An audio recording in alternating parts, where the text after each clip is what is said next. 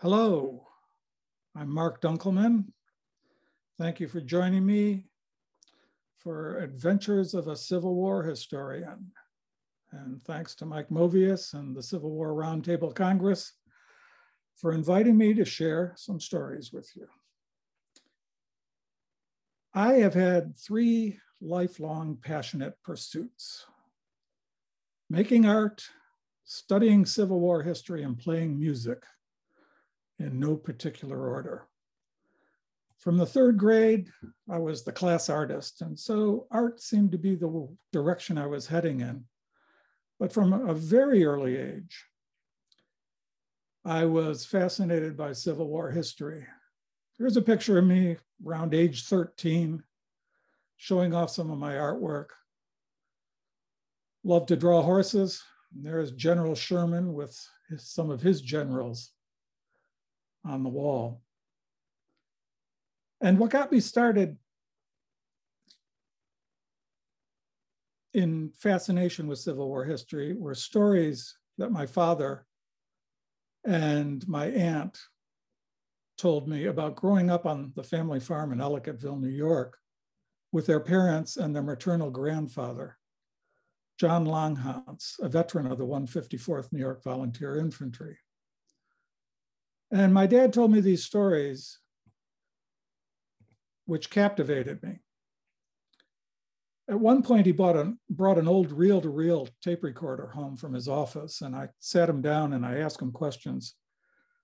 And years before I heard the term oral history, I transcribed this interview I made with my father. This was probably during the years of the Civil War centennial, which were concurrent with my high school years, 1961 to 1965. Now, in addition to the stories my father told me of Grandpa Longhantz marching with Sherman to the sea, were relics that the family had saved. And here they are, laid out, kept them in a box. They soon became my possessions because I was so interested in them. A hardtack, some acorns he had picked on Lookout Mountain, ribbons he wore at regimental reunions, the buttons from his Grand Army of the Republic coat, a couple photographs of him and the rest of Ellicottville, New York's Grand Army of the Republic post on long ago Memorial Days. And my interest soon grew beyond that of just my great-grandfather to that of his regiment as a whole. What was this 154th New York? What was their experiences during the war? And I determined to study as much as I could. I began collecting Civil War books. The memoirs of General William Tecumseh Sherman was a present for my 10th birthday or Christmas.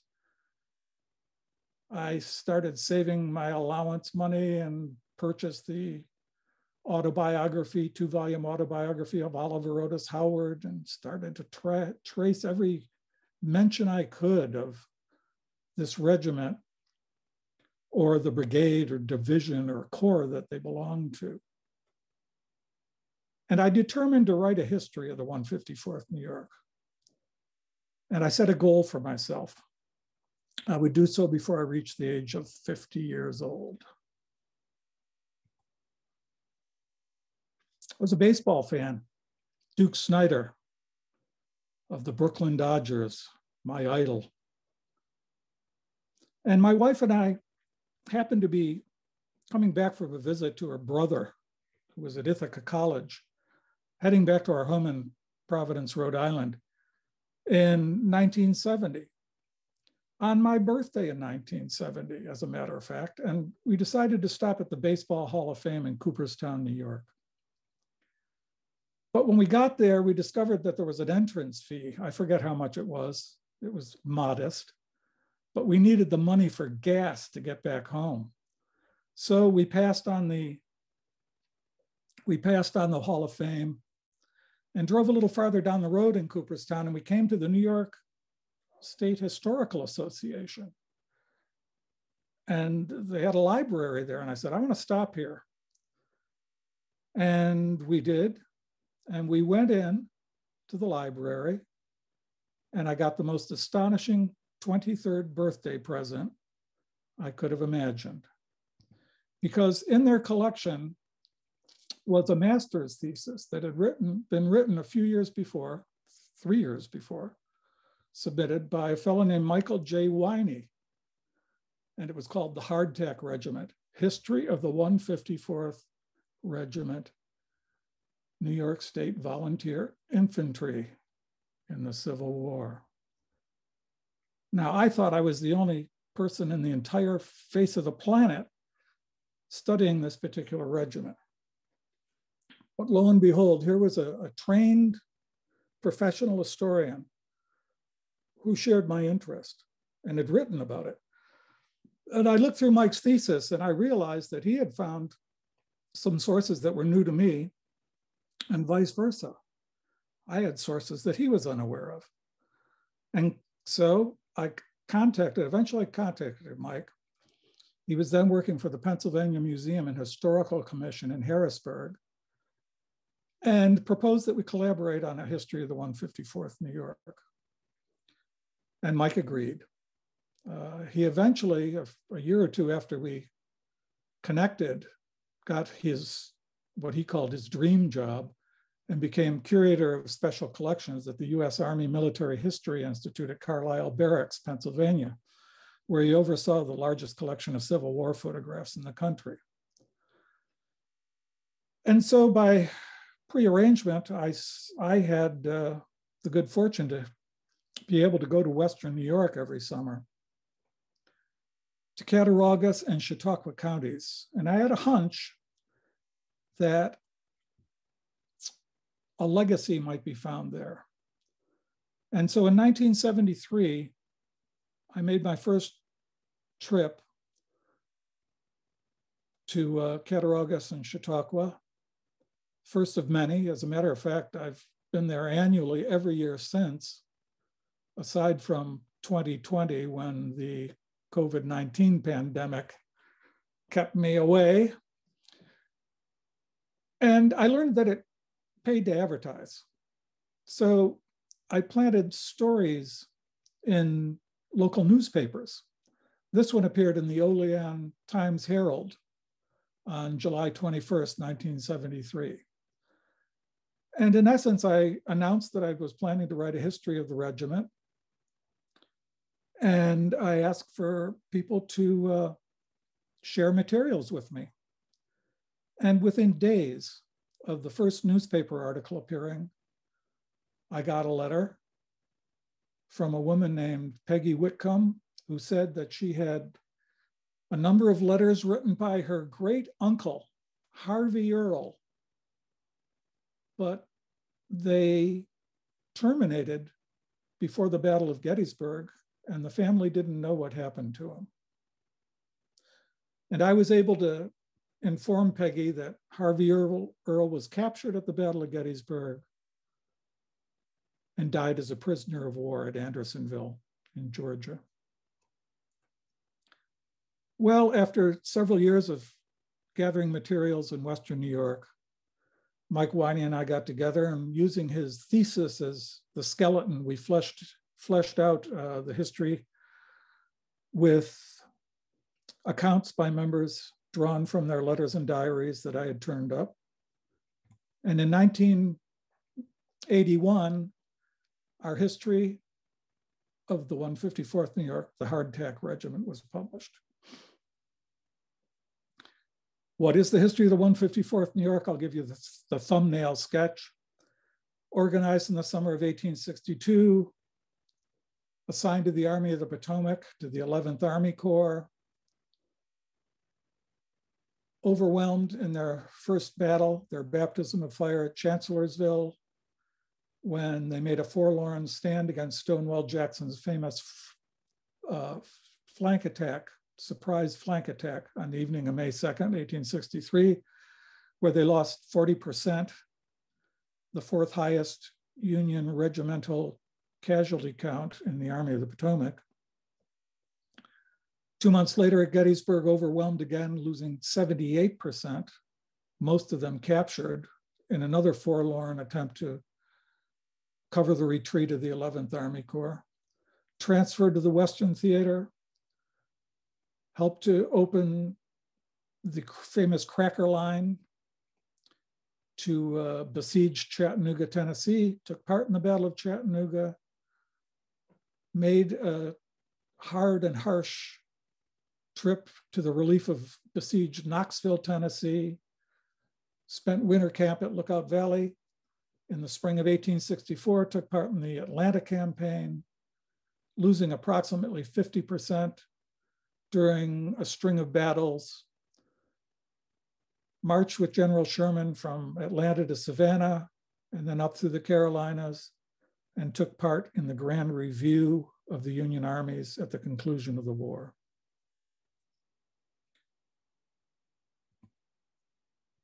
I always like to point out that that's me on the left and my late partner, Mike Winey.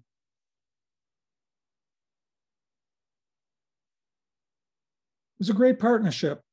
This was the only book we wrote together, but we continued our interest and shared materials, and our collections, Mike's portion of our collection is housed at St. Bonaventure University in Cattaraugus County since Mike's passing in January of 2012, and my stuff will eventually join his there. Here are the two of us at Coster Avenue by the 154th Monument in Gettysburg. Incidentally, that's my mural in the background, 80-foot mural that's on a warehouse wall there. Again, sort of combining my two interests of Civil War history and artwork. And here's Mike and I at the Seneca Theater in Salamanca, New York. Salamanca is the largest city, I do believe, on Native American land. It's on the Seneca's Allegheny Reservation. And we were here for one of our annual reunions, the 25th annual reunion in August 2010 of descendants of the 154th New York. Now, since the Hard Tack Regiment was published, I've had the good fortune to publish 5 more full-length books, dozens of articles, connect with more than 1,300 descendants who have shared with me some 1,700 letters, 26 diaries, photos of more than 280 members of the regiment, and a room full of other materials. It is the largest collection of source material and publications on any single Civil War regiment. And what follows are some examples of occurrences in my decades of work that seem magical, if not divinely ordained. So these are my adventures.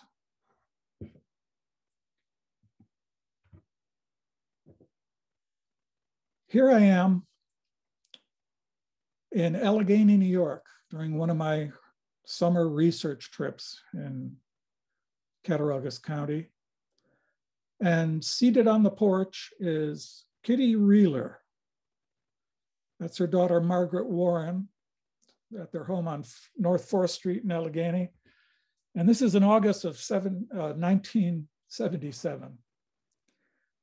Now, Kitty Reeler was the daughter of a member of the 154th New York. She was in her 90s when I met her. And here is her father. Ashbel Bozard, a private of Company C in the 154th New York. Here he's pictured as a corporal after he re-enlisted in the 188th New York, after he was discharged from the 154th. So Kitty had she had 2 tintypes of her dad, of her father, and his diary. And my wife and I took photographs of the photos. And we were about to leave when Kitty said, "Hold on, I've got something else I want to show you."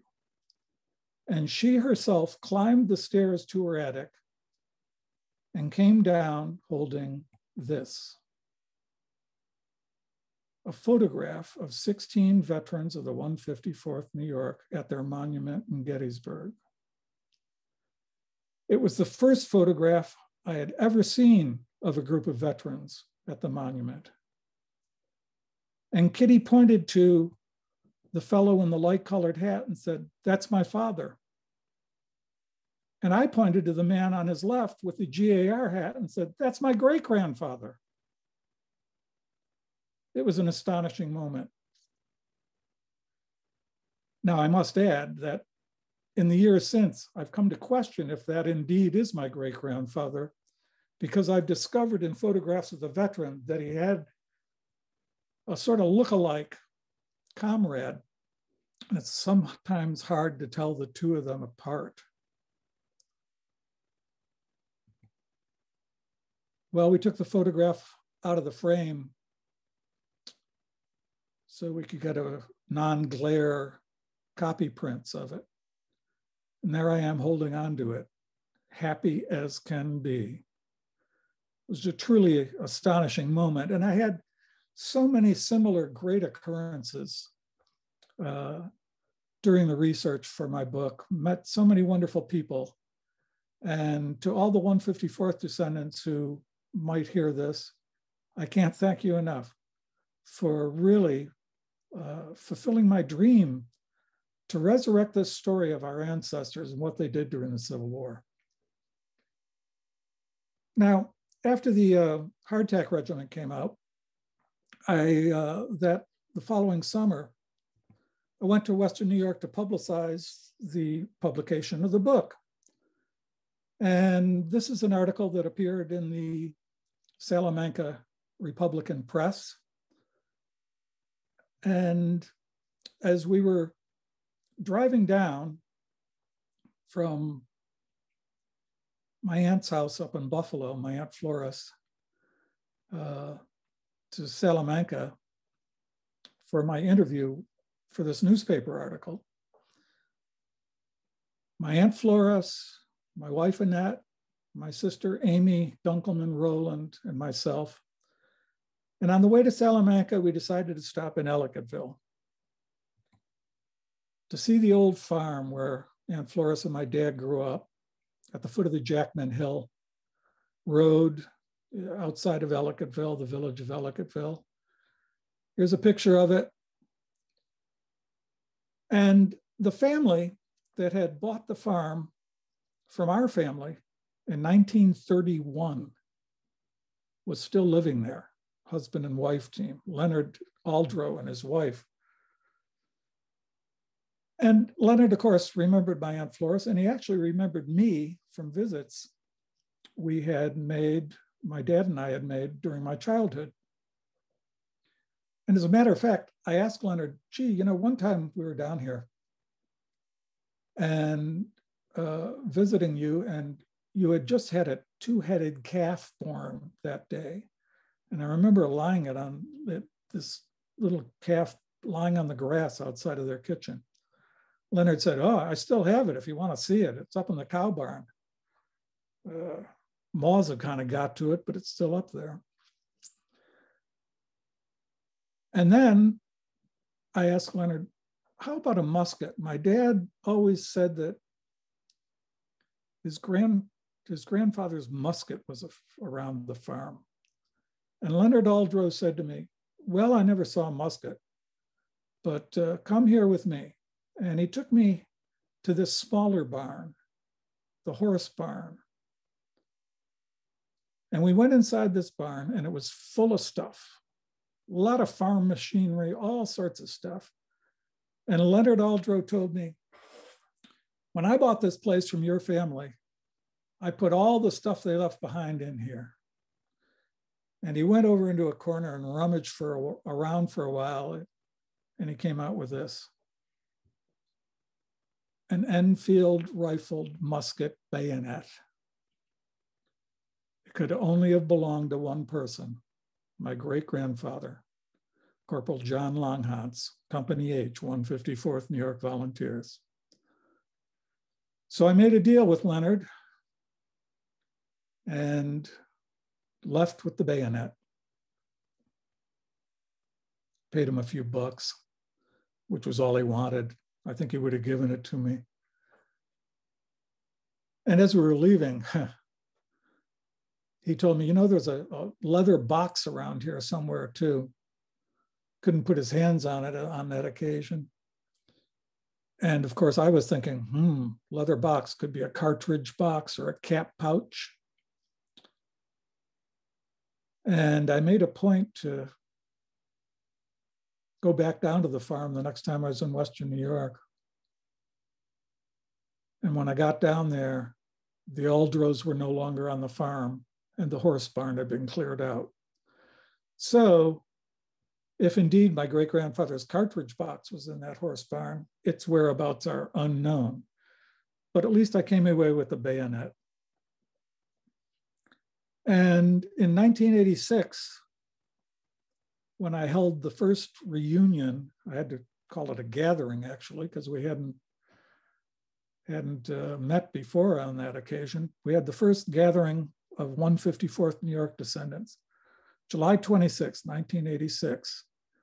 And one of the descendants, a fellow named Gary Rhodes, who lived in Great Valley, New York, brought along his ancestors' Enfield rifle. And I happened to have the bayonet with me. So we put the bayonet on the rifle, and I got to pose for a picture with the two of them together. Here's a detail of Frank Crick's Enfield musket, and you can notice a crescent and a star carved into the stock. Those, of course, were the badges of the 11th and 20th Army Corps, to which the 154th New York belonged. Here is Franklin Crick, Gary Rhodes' ancestor. He was a good soldier. He was hospitalized at the time of the Battle of Gettysburg, but he was there at Chancellorsville, Chattanooga, the Atlanta campaign, all the way to the end of the war, all through its service. Now, my next adventure concerns this soldier, Byron A. Johnston. He was a veteran of the 37th New York who, after that regiment was mustered out, joined the 154th New York and he was mustered in as a first sergeant and was promoted to second lieutenant, first lieutenant, and eventually captain of Company F. And here he is wearing the star badge of the 20th Army Corps a little later in the war.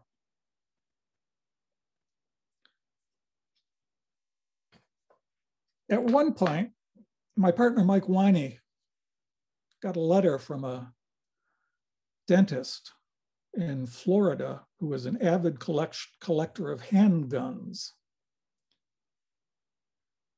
And this fellow told Mike that he had a Colt Navy revolver, model 1861, with Byron Johnston's name engraved on the back strap. And Mike notified me of this and also informed me that he thought that this fellow was asking too much money for the pistol. And so I decided not to purchase it, taking Mike's advice that it was overpriced. And of course, I kicked myself thereafter for letting this go by. It was the first revolver identified to a member of the 154th New York that we were aware of, that we had ever heard of.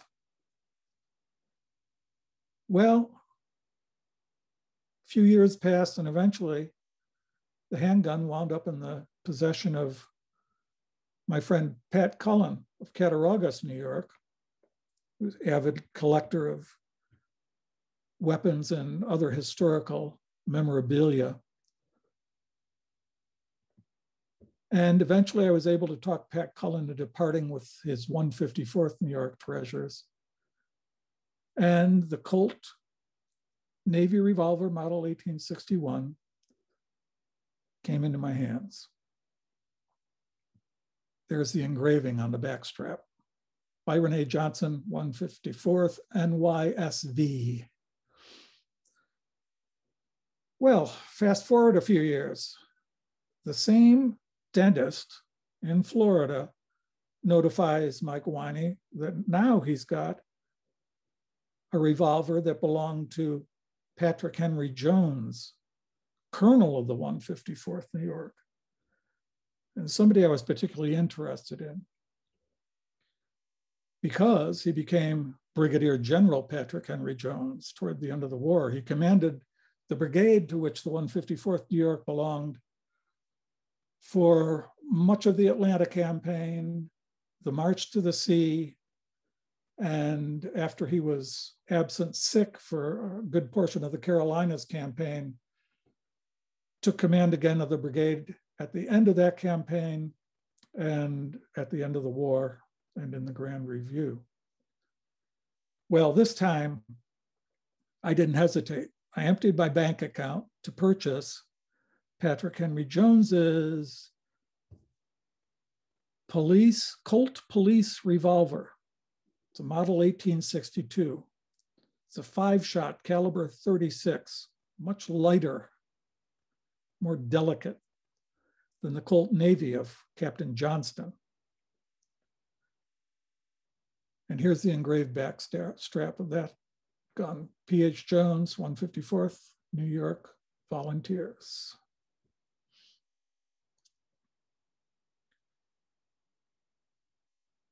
So these are the only two identified handguns of officers of the 154th New York that I've ever encountered, and I've had the good fortune to obtain both of them. Jones became of great interest to me. He always had been. And I had the good fortune to publish a book, a biography of General Jones, which came out in 2015. A lot of it had to do with his post-war career as one of the best-known Irish Americans of his day. He was one of only 12 Irishmen, native Irishmen, to become Union Civil War generals. And he had an interesting career in post-war New York City as a politician. As a matter of fact, I had posed for the author's photo of the Hard Tack Regiment, my first book, at General Jones's headstone in St. Peter's Cemetery, Port Richmond, Staten Island. This photo was taken in May of 1979. So when my Jones biography was in the works, I decided to go back to St. Peter's and pose again with General Jones's headstone for the dust jacket of that book. Now, my next adventure concerns an old friend of mine, Phil Palin. That's Phil on the left. Phil's an avid historical researcher and works with and for the Gowanda Area Historical Society. Gowanda is a village that straddles Cattaraugus Creek. Part of it's in Cattaraugus County, the other part's in Erie County, New York. And Phil and I are posing here in 1995 on the steps of the Cattaraugus County Memorial and Historical Building. The sign above the door says, "To the memory of its soldiers and sailors in the War of the Rebellion, this building is erected by Cattaraugus County." It's the most important Civil War memorial in Cattaraugus County. And here I'm just going to take a little sidetrack to sum up what has happened recently with the memorial building, which is in the year 2013, the county, having moved the museum out of it in 2004, the county decided in 2013 to tear it down. And I mobilized the 154th descendants, and they flooded the county legislature with letters and emails of protest. So they put their plans on hold, and eventually a group was formed, Citizens Advocating Memorial Preservation, CAMP for short. And CAMP eventually was able to buy the Civil War Memorial from Cattaraugus County. And we are now attempting to restore it. We're in the process of restoring it. We put on a new roof last year. We still have a long way to go. So I would urge you people interested in Civil War preservation history to visit our website at cattcomemorial.com. That is CATTCO memorial.com, and find out what we're about and see if you can help us out. This has been a big part of my life recently, is working for CAMP. So my friend Phil Palin is on a jaunt over to Ohio, and he's visiting a flea market in Ohio, and he made a very interesting discovery there. Now, here is one of the relics of my great-grandfather that our family had preserved. This is a copy of the September 25th, 1929 issue of the Ellicottville Post, their hometown newspaper, with the obituary of my great-grandfather. The headline reads, John Longhantz, Civil War veteran, dies. Was corporal in old 154th and marched with Schriemann to the sea. They spelled General Sherman's name wrong.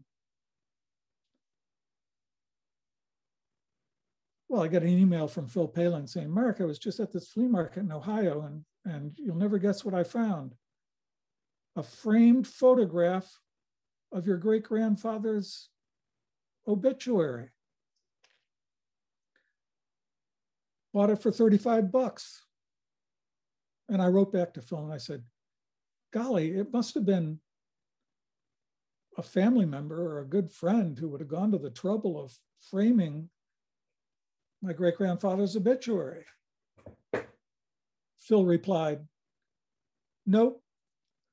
The woman I bought it from just had this old frame, and she wanted something old to put in it, and she happened to have a copy of this very obscure Western New York rural weekly newspaper, and saw the headline about the Civil War veteran and the picture, and decided, oh, that'll be something good to put in there.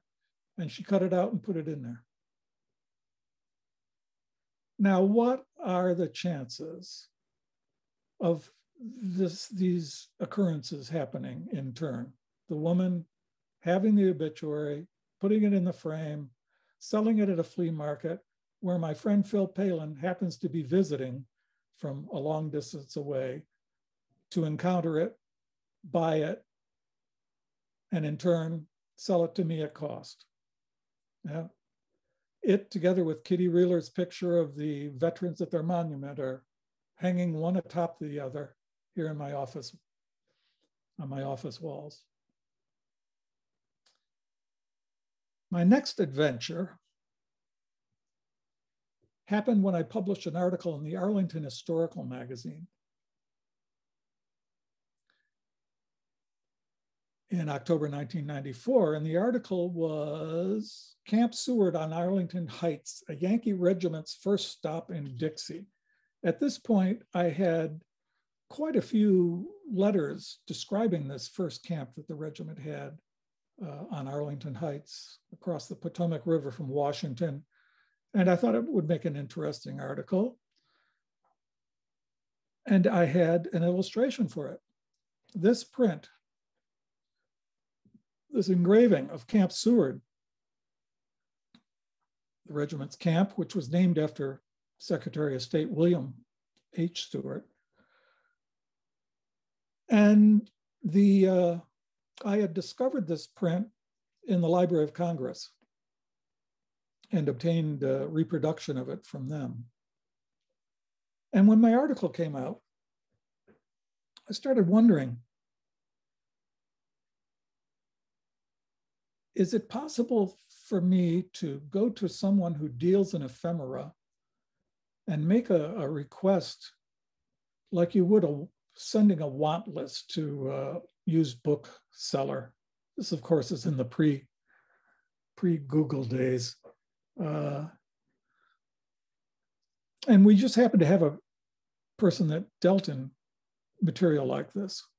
And so on a Saturday, I went to this fellow's shop and showed him this picture. And I said, could you keep your eye out and let me know if you ever come across one of these prints? He said, sure, I'll be happy to do that. Well, 2 days later, the following Monday, totally unrelated to my conversation with the dealer in ephemera, I got an email from an antiques dealer in California who happened to have a Camp Seward print for sale. I was flabbergasted. And of course, I purchased it. But what makes this one special is its identification.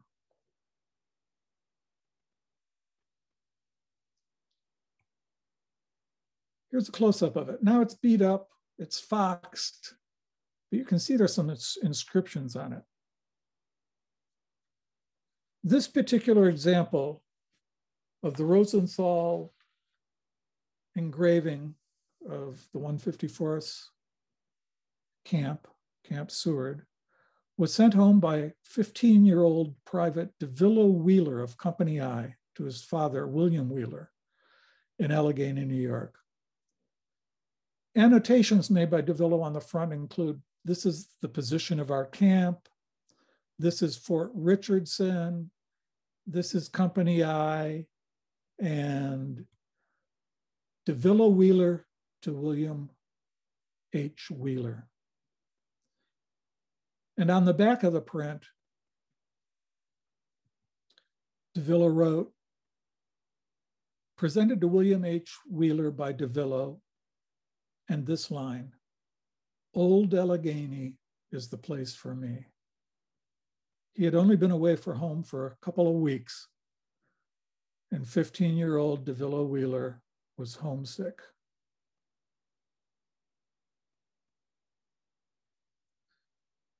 DeVillo was captured at Gettysburg and died as a prisoner of war at Richmond, Virginia.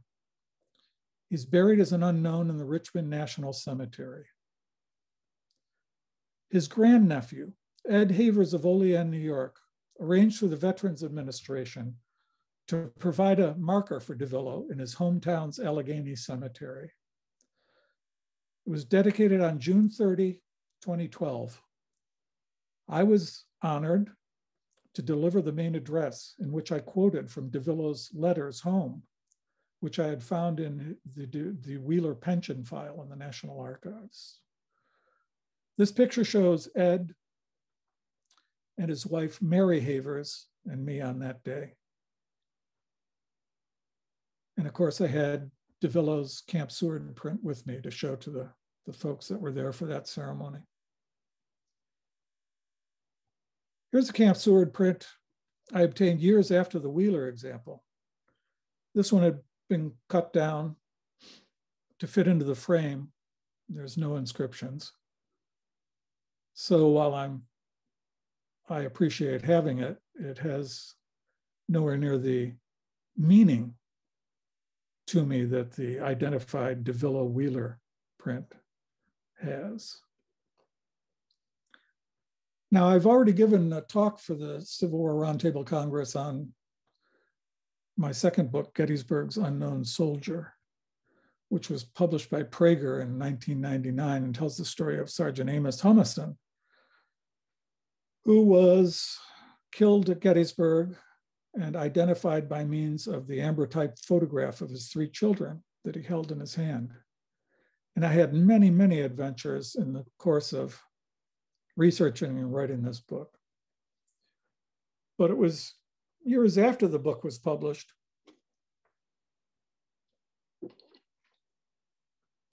that another adventure ensued. And that's when I received this email on January 11th, 2009.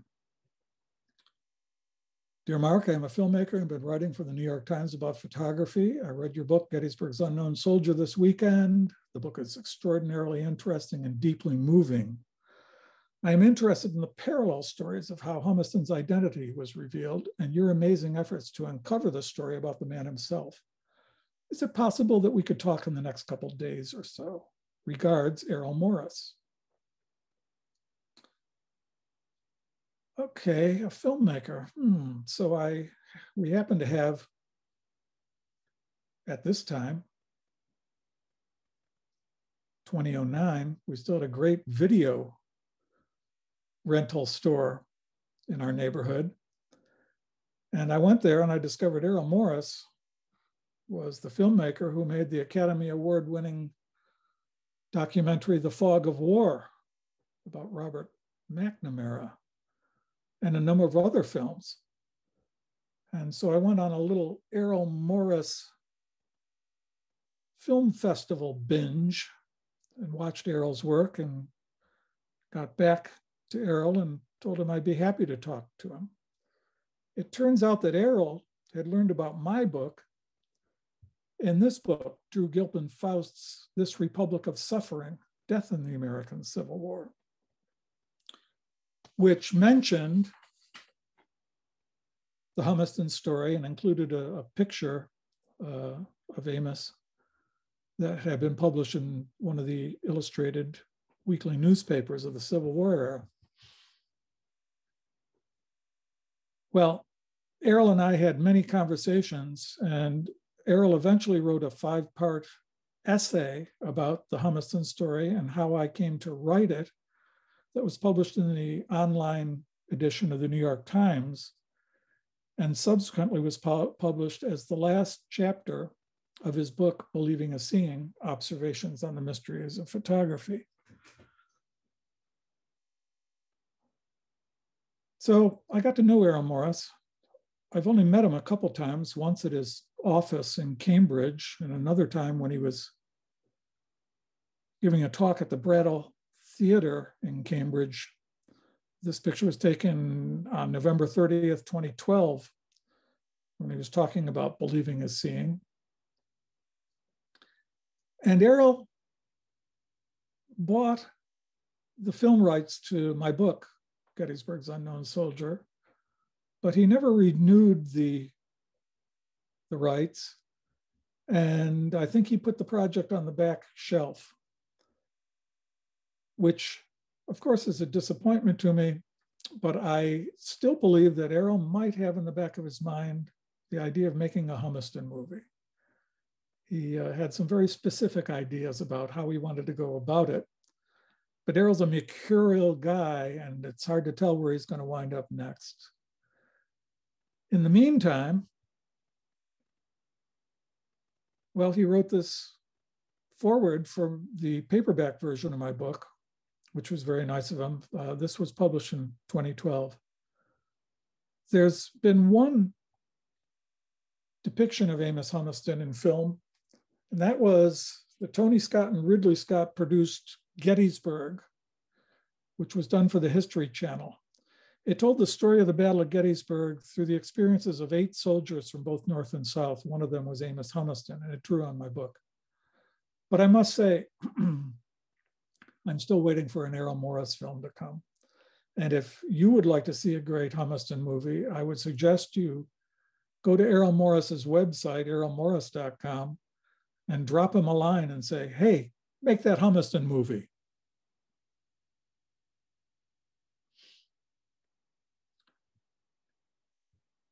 Now we're back to one of the relics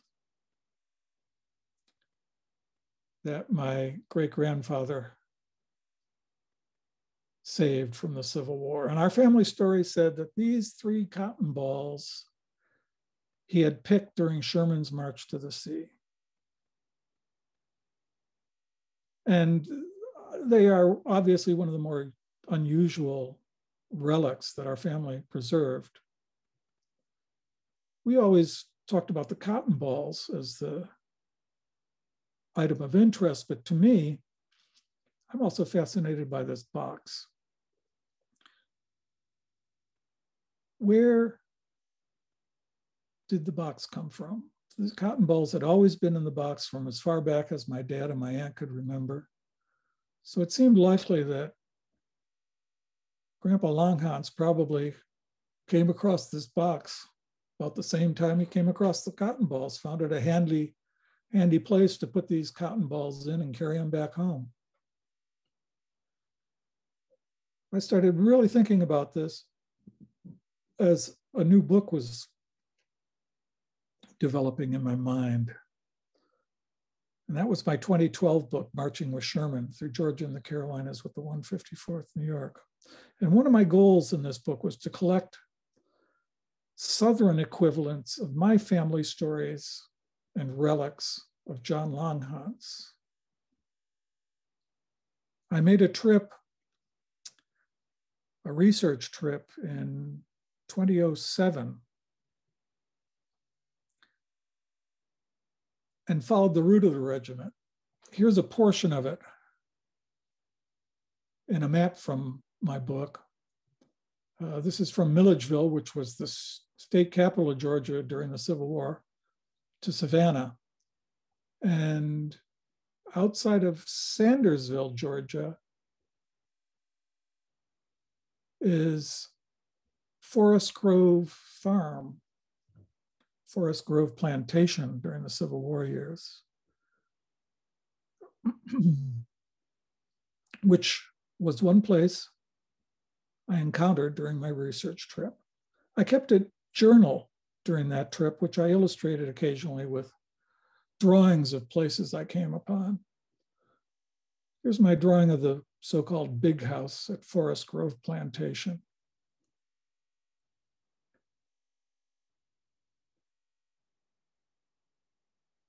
As my caption states, it was built by Thomas Jefferson Worthen, who during the Civil War became colonel of the 28th Georgia Infantry Regiment, and he was mortally wounded at Malvern Hill. And when I stopped on January 26, 2007 at Forest Grove, I met the occupants, Lyle and Sarah Lansdell, a mother and daughter team, and they had stories to share with me. Here is Colonel Thomas Jefferson Worthen of the 28th Georgia, mortally wounded at Malvern Hill. His wife, Sarah Wicker Worthen. According to a family story, a faithful slave accompanied Colonel Worthen's remains from Virginia back down to Georgia to Forest Grove outside of Sandersville, where they were laid to rest in the family cemetery. Here's his monument. Here's Sarah Wicker Worthen's headstone. Right next to the house, right across the driveway from the house. Here's Lyle Lansdell with relics of Colonel Worthen in Sandersville Brown House Museum. This was in 2013 when I paid a visit after my book was published. Lyle arranged for me to speak down there. And here's Forest Grove, the big house as it looks today. Now, according to family stories, widow Sarah Wicker Worthen, several daughters, and about 50 slaves were present at Forest Grove when the Yankees came. The captain told Sarah to evacuate the house. It was going to be burned. She refused. With that, the bummers, mostly Germans according to their family legend, stripped the dining room of its silverware, drenched the carpets with syrup, torched the outbuildings and cotton bales, and forced the slaves to depart with them, leaving small Black children clinging to Mrs. Worthen in tears. Here's another view of Forest Grove. Some items were saved from being destroyed by Sherman's vandals. The late Colonel's sword was buried in a creek bed, and escaped detection. Here's Lyle in 2013 and her mom, Sarah. One of the Worthing girls slipped this teaspoon into her pocket, keeping it safe from the thieving Yankees. According to a family story, faithful slaves loaded the family piano onto a wagon and drove it around back roads until the Yankees left. So with the Lansdells at Forest Grove, I had found one of many legacies of the war, of Sherman's March to the Sea among the Georgians and Carolinians that I discovered in my research, but this one seemed extra special to me, and this story in particular. This glass dome contains artificial flowers and hair art made out of human hair.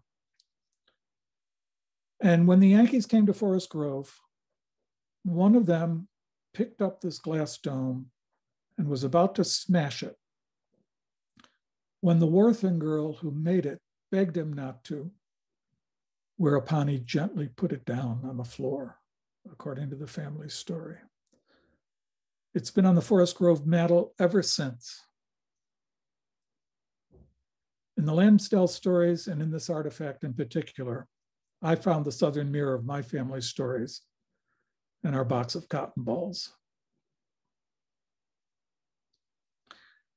My last adventure is the most recent. Among the items handed down in our family was this carte de visite photograph of Grandpa Longhantz, Corporal John Longhantz, 154th New York, photographed by Bell and Brother of 480 Pennsylvania Avenue in Washington, D.C., no doubt at the close of the war. On February 10th, 2016, my friend Kyle Stetz of Virginia, a native of Cattaraugus County, informed me that a 6-plate tintype of my great-grandfather was up for bids on eBay. He was posing with another soldier. There was no doubt it was him. He was wearing the same clothes, although in the tintype, because of the mirror image effect of those types of photographs, it was all reversed. But it was up for bids on eBay. And I put in a bid, which brought the high bid to $45. And I spent a very anxious week waiting for someone to outbid me. And as the end of the auction approached on February 17th, I put in an insanely high bid to make sure that no one would outbid me at the last minute. But when the digital hammer fell, I still had the high bid at $45, which is darn cheap to get a photograph of your ancestor. Of course, the question is, who is Great-Grandpa Longhantz posing with here, rather affectionately with his hand on his shoulder? I call this individual Bandage Thumb. Who is Bandage Thumb? Well, perhaps I'll have another great adventure and learn exactly who he is. Thanks very much. I hope you enjoyed my adventures. There's always more to come.